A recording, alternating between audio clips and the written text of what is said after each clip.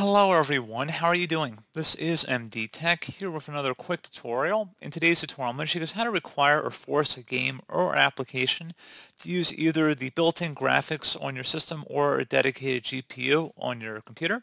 So if you'd rather set it manually as opposed to letting Windows decide automatically, I'm going to show you guys how to go ahead and actually do that. And without further ado, let's go ahead and jump straight into it. So all you have to do is open up the search menu. Type in settings, best match should come back with settings. Go ahead and open that up.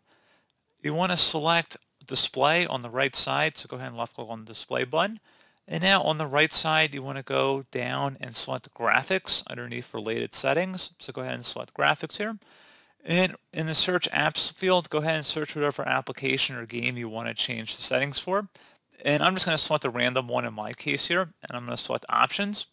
So again, you search for your game and then you would select options.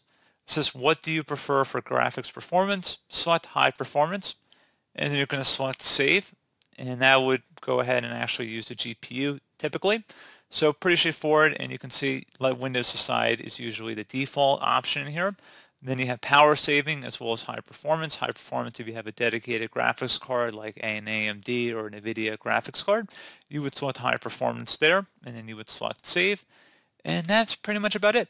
So as always, thank you guys for watching this brief tutorial. I do hope I was able to help you out, and I do look forward to catching you all in the next tutorial. Goodbye.